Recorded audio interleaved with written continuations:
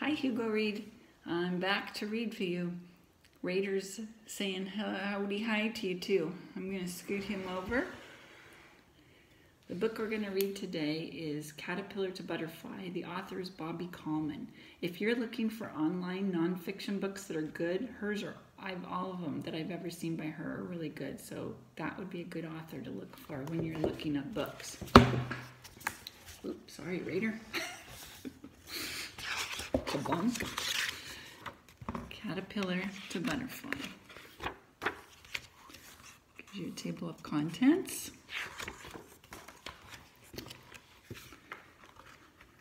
Butterflies are insects. Butterflies are insect. An insect is a small animal with 6 legs. It has 3 body parts: the head, the thorax, the abdomen. Butterflies also have 2 feelers called antennae. Some insects cannot fly, but butterflies have wings for flying. So the antenna is on the head, showing the head, the thorax, and the abdomen. Butterflies have 4 wings, and the legs and the wings join together on the thorax. So I thought that was interesting when I read it through a minute ago. I think of butterflies as having 2 wings, which obviously I was wrong. Those are separate parts, so they have 4 wings. Like I said, you always learn something new in nonfiction. Butterflies have big eyes. They can see colors and flowers that we cannot see. Butterflies drink nectar. Nectar is the sweet liquid found in flowers. They suck the nectar up with a proboscis. A proboscis is like a long straw. So in this picture it's showing, here's the proboscis, so it's showing, here's their antenna. Their proboscis is a separate thing. And then it's showing this legs. Here's another picture of the proboscis. It says when a butterfly is not using the proboscis is curled up. So see how it's in that little circle there? In that one it's all curled up. Proboscis, big word. More about butterflies. There are many thousands of kinds of butterflies. Butterflies live all over the world, but they cannot live in very cold places. They are cold-blooded animals. Cold-blooded animals cannot make heat inside their bodies. Butterflies warm their bodies in the sun. A lot of really pretty ones on that page, aren't there? Here's some different ones. A butterfly has 4 wings. Its wings are covered with scales. Scales give the wings their color. Butterflies also have tiny hairs all over their bodies. So, can you see that picture close up of the scales? They're pretty awesome.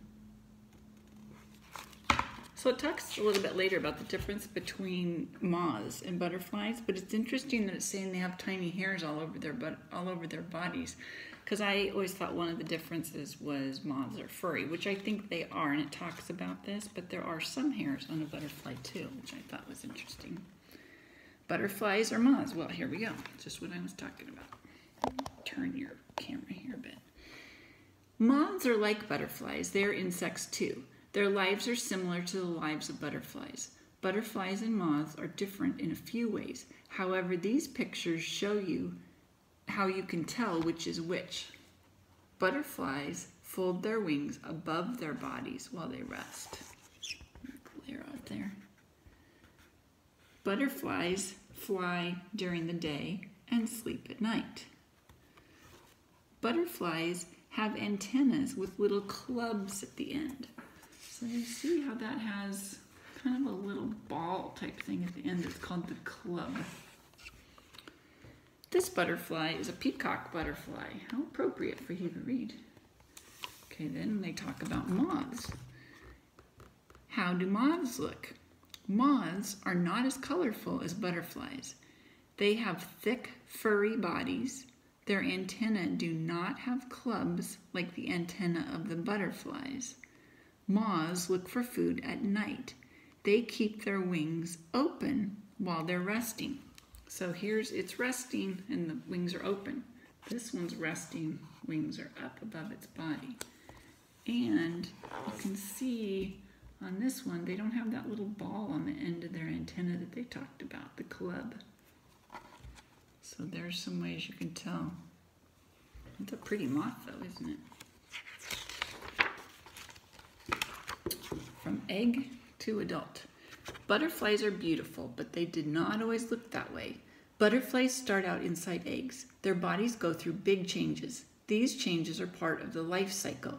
The life cycle of a butterfly has 4 stages or parts. They are an egg, a larva, a pupa, and an adult. This is number 1. A female adult black swallowtail butterfly is laying eggs on a plant. The eggs come from inside her body. The tiny eggs are pale yellow. Can you see them? They are tiny, tiny right there at the end of that little arrow. Number 2, a larva hatches or comes out of the egg. The larva is called a caterpillar. Number 3, the caterpillar makes a case. It is now called a pupa. You guys have learned that, I know. The pupa, this number 4, the pupa changes into a beautiful black swallowtail butterfly. This is the adult stage. So that stage, we saw all 4 stages there. 1, 2, 3, 4. Butterfly eggs. Some butterflies lay 1 egg under a plant leaf. Some butterflies lay eggs on top of leaves. Giant swallowtail butterfly has laid a bunch of orange eggs on top of this leaf. So that's what we're looking at there. This butterfly is laying the eggs under a leaf. Little tiny eggs. This butterfly lays white eggs inside the curled leaves of a plant. You have to look carefully. You see the little tiny white balls in there? They have them pointed out with the little white points.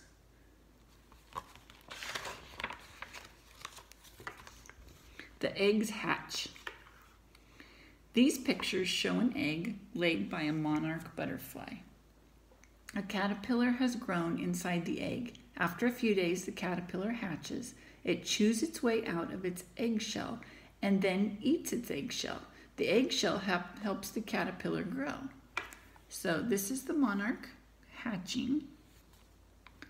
This is the caterpillar wiggling out of the eggshell. It is almost all the way out. It looks like a shell, like a beach shell, doesn't it? A seashell. The eggshell is the caterpillar's first food. It's pretty amazing. The caterpillar feels its way with its tentacles. It eats and grows quickly. Monarch caterpillars eat only the leaves of milkweed plants. As the caterpillar grows, the skin does not grow with its body. It gets too tight. The caterpillar molts or sheds its skin. It molts 4 times. Each time it molts, the caterpillar eats its old skin. Ooh. I think I'm glad I'm not a caterpillar, but it's pretty amazing that their skin has vitamins or nutrition for them in it. That's amazing creation. So just think if every time you got bigger, like when you needed new clothes, you'd have to get a new skin too because you'd gotten bigger. Crazy. Caterpillar bodies. Caterpillar bodies are very different from butterfly bodies. A butterfly has 6 legs, but a caterpillar has many more legs. Only the first 6 legs of the caterpillar are true legs. They are joined to the caterpillar's thorax. The other 10 legs are just stumps called prolegs. Prolegs help a caterpillar climb and hang on to plants. The prolegs are on a caterpillar's abdomen. New fact, didn't know. This says someone has put shoes on this caterpillar. But are the shoes on its true legs? Nope, right? Those are the prolegs in the back. The true legs are the front ones, aren't they? Do you think they really did that, or do you think that's photoshopped? I'm thinking it's photoshopped. What do you think? Here it's showing thorax, abdomen, spiracle. I bet it'll tell us about that. Eyes, jaws, head. Caterpillars breathe through tiny holes called spiracles. Some caterpillars are covered with spiracles or stiff hairs. The spines of some caterpillars can cause painful stings when touched. The spines of this caterpillar are growing out of small blue knobs called tubercles. Now it's showing us again up close a little bit. Here's the spheres where they're growing. Here's tubercles. Wow, look how magnified that is. You can see its head and it looks like its jaws. Staying safe. Caterpillars do not look anything like butterflies. They do not look like one another either. Caterpillars can have different shapes and colors. They also have different patterns on their bodies. Patterns are made up of colors and shapes that repeat. Colors, shapes, and patterns help caterpillars hide from their predators. Predators are the animals that eat other animals. You guys know that. Does this caterpillar have big eyes? No, it has eye spots. Eye spots are not real eyes. They are patterns that make caterpillars look bigger and scarier to predators. So those aren't really how big its eyes are, but it makes it look like that so that other predators aren't as apt to come up and eat them. Slinky and yucky.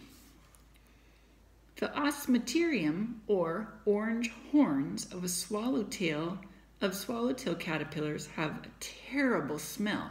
The stripes of the monarch caterpillar warn predators that this caterpillar tastes very bad. Predators do not want to eat animals that smell or taste bad. The purple emperor caterpillar is leaf-shaped. The leaf shape helps the caterpillar hide from predators. Wow, that's crazy. I haven't seen that one before. So here is the monarch caterpillar it was striped.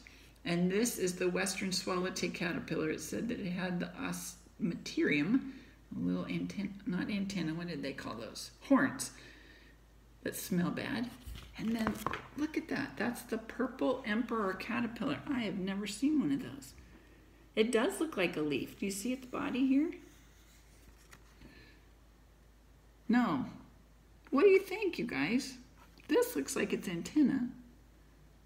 I don't know. We're going to have to look that one up because I'd like to see another picture of it. So you might want to look for purple emperor caterpillar. That would be a cool one to see. Big changes. The caterpillar grows and molts 4 times. Then it finds a place to hang and molts one last time. So when it loses its skin, we talked about that, that's called molting. These pictures show a monarch caterpillar becoming a pupa, then a butterfly. First, the caterpillar turns its head from side to side to spin some silk. It attaches a silk button to the branch. So that's number 2. So this was spinning, then this is attaching a silk button. Can you see that? That's number 2. Where to? Silk button to the branch. The caterpillar hangs from the button and molts. A hard case called a chrysalis forms around its body. Inside the case, the caterpillar turns to liquid. So here's the chrysalis picture. The chrysalis protects the pupa. It becomes clear when the caterpillar has changed into a butterfly. This big change is called metamorphosis. The butterfly is now an adult. And number 5, so we're to this one. The butterfly starts to come out of its case. Number 6, it hangs from the chrysalis. Its wings are wet and weak. And number 7, look, you can see on that one and on this one, what was that called? The thing that sucks up the, I bet you already know it. I'm going to have to look because I don't remember. What is it? Oh, the proboscis that sucks the nectar. You can see it curled up there. And you can really see the little clubs on the antenna pretty well there too. And then the last one, number 7, the butterfly flaps its wings to dry them out. It will soon fly away. Ooh, so cool. And this last page is match them up. Each caterpillar on this page will become a butterfly or a moth shown on the next page. Have some fun matching the right pairs. So it says, here's number 1. I'm going to scoot you back a bit so we can get all of it. It's still not there. Okay, we'll do it this way. So number 1 goes to a peacock butterfly. Remember, that was this one. Okay. Number 2. Oh, no, that's not. I thought maybe that was a leaf one again. That's an interesting one we haven't seen yet. That one is called a plain Nawab butterfly, if I'm saying that right. Where's the plain Nawab butterfly? Here it is. That's really interesting. I don't think I've ever seen one of those. A monarch butterfly is, we learned that one, number 3, right? Here's the monarch. A Luna moth is number 4. So this one is not a butterfly, it's a moth. And there's the Luna moth. I bet you can guess the last one. I don't think that's really a... They wrote Sammy the swallowtail. They're playing a joke on you. And then the last page talks about different words to know, things that they covered in the book. So, now that it's spring, maybe you can see some butterflies outside. So have a good time looking. I'll talk to you again soon. Bye.